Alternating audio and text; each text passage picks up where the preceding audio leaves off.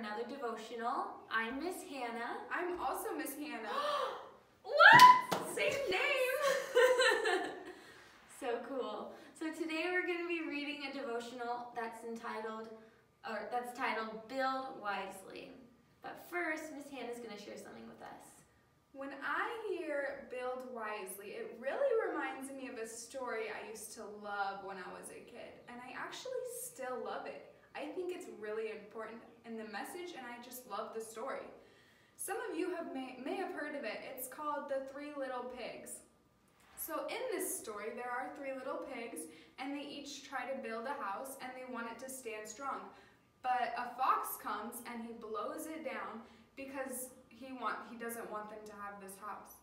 And every time the house blows down. And so I wanted to try it today and do a different experiment to see if the house that I build would stand.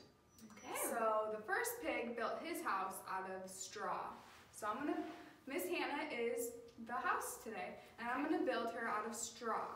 I'm ready. You guys will have to use your imagination.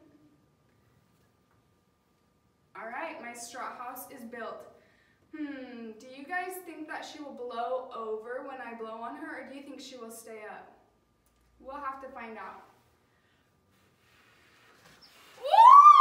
Oh, it didn't take much to blow that house over. No. I guess straw was not a good choice. That pig really knew what he was talking about.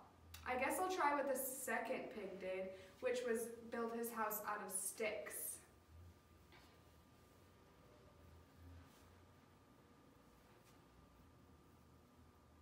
All right, my second house is built out of sticks.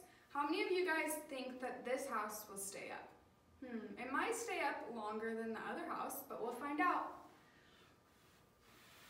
Woo! The house did not stay up, but you know what? I think I know what will make a house stand. And I think if I use brick, just like the third pig, I think my house will stand. Let's find out. Let's pretend Miss Hannah is a house again.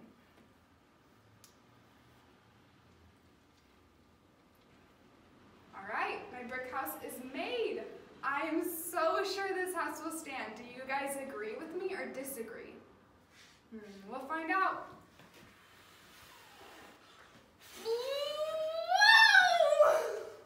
I cannot believe it. My house did not stand. What? That's crazy. What will I use?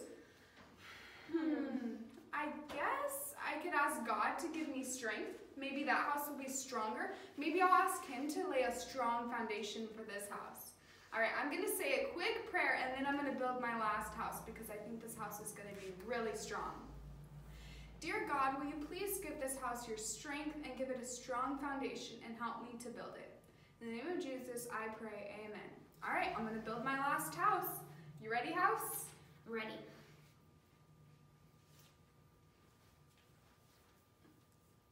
All right, my last house is built with the strength of God as its foundation.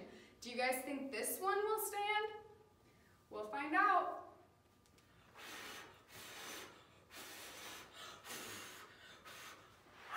My house did not fall. Woohoo! Wow, it was the strength of God. That was what I needed. It doesn't matter as much what materials I use. It matters that I have God's strength as my foundation.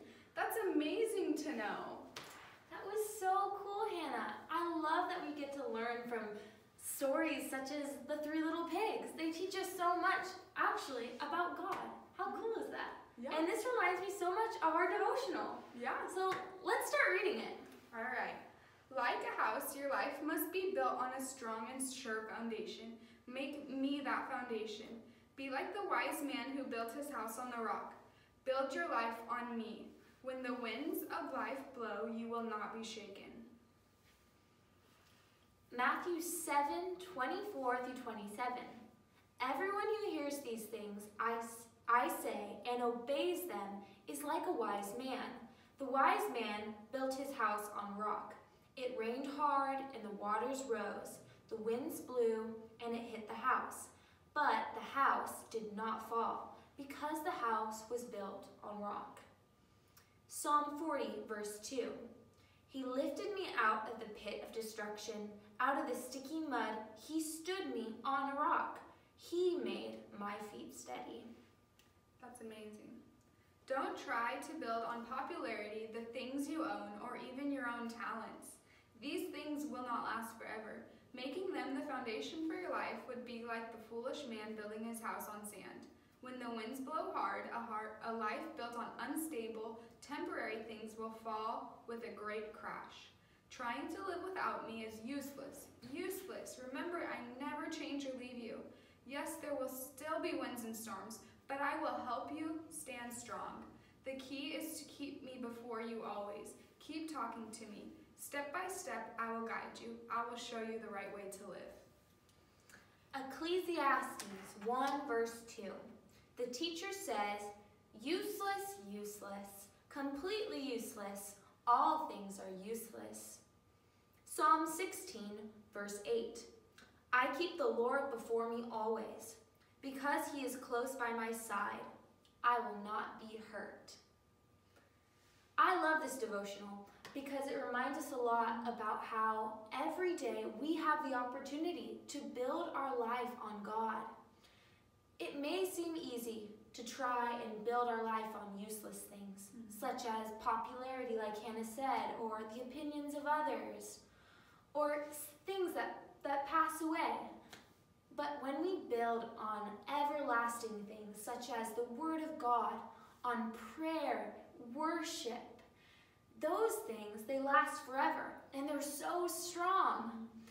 This reminds me of a testimony we heard this week from one of you guys. One of our students at the Rock of Roseville told us that she actually built a place in her garage where she would go and meet with God. She set it up, and she would go there and read her Bible and pray. And I think that's so important that we set aside a time, a place even, in our lives that we can go and connect with God. That will help us to build our foundation on Jesus and not on useless things, like the author of Ecclesiastes was saying.